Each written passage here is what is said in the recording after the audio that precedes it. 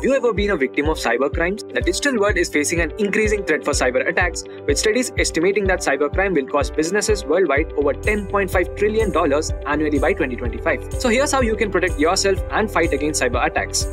Use strong passwords for your accounts, including email, social media, and banking.